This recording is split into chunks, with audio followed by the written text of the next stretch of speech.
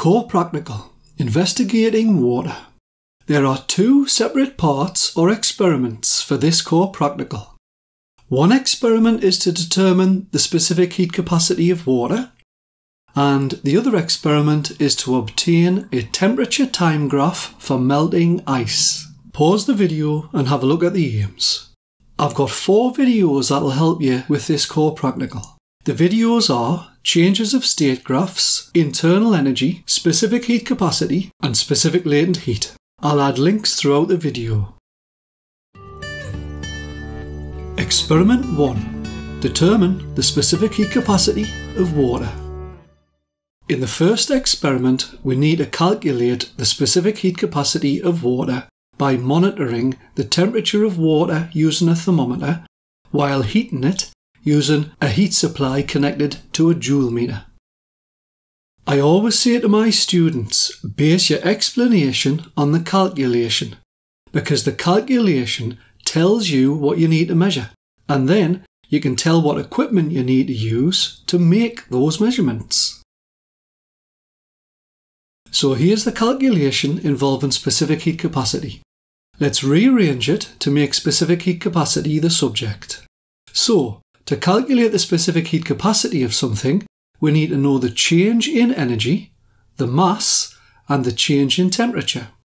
We can use a joule meter to measure the change in thermal energy. We can use a mass top pan balance to measure the mass. And we can use a thermometer to measure the change in temperature. I'm showing you here the equipment you need to use and how to set it up. Here's a step-by-step method to use to get your results. Pause the video and have a look. Here's some model results. Pause the video and use them to practice calculating the specific heat capacity of water. Here's how to calculate the specific heat capacity using the model results. The specific heat capacity of water is 4,200 joules per kilogram per degree Celsius. Your answer from your actual experiment should come out somewhere close to that value if you've done it right. Exam tip. A reason why you might not have achieved the correct specific heat capacity value could be due to some of the heat energy from the heater being lost to the surroundings instead of being transferred to the water. This heat loss could be reduced by putting a lid on the beaker. And that's the end of experiment 1. Experiment 2. Obtain a temperature time graph for melting ice. In the second experiment, the temperature of crushed ice must be recorded using a thermometer. The crushed ice must then be melted using a Bunsen burner and beaker of water as a water bath. The temperature must be monitored as the ice melts, then the temperature time graph must be plotted. I'm showing you here the equipment you need to use and a step-by-step method to use to get your results. Pause the video and have a look. Here's a blank table to use to collect your results. Here's some model results for your table. Use the model results to practice plotting a temperature time graph. Label the 3 main sections.